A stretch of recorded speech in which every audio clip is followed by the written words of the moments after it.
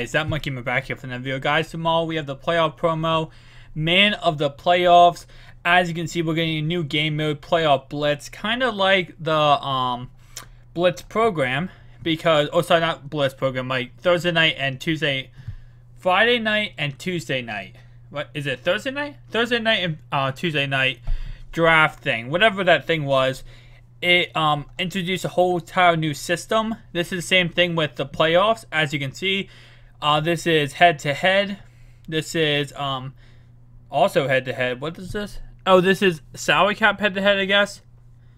Wait. You get one gold playoff player, one pro pack, 18,000 coins, and one elite player for the first full-win event. So is this... Oh, no tickets, and this is tickets. Okay. So as we go down, you say we see earn new auctionable playoff elites and team hero collectibles by turning in 40 gold and 20 silver non-playoff team items. This is your last chance to earn team hero collectibles to be used in the old man of the month sets. Remember that. So we're not getting new man of the month sets. We're getting this. But your players, you can actually earn playoff elite and team hero collectibles by turning in 40 golds, 20 silver, non-playoff team player items. So, yeah. 40, so you trade this in 49 playoff team gold and 49 playoff silvers. You get one random elite player. Team leader directly helps their respective squads to the playoffs. Earn a playoff leader by adding each of the team's playoff items to the leader sets. Look for two-time chemistries for the perfect squad. So we have Mr. AJ Boye, and then of course 10 silvers, Texan players, 20 gold Texans player equal 1 random playoff elite player.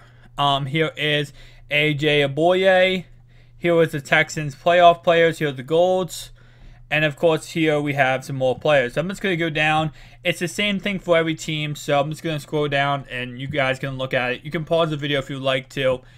There's these certain players. But it should be interesting tomorrow. That should mean golds and silver prices should go up. I wish they had bronze too, because I have a lot of bronze, but it's whatever.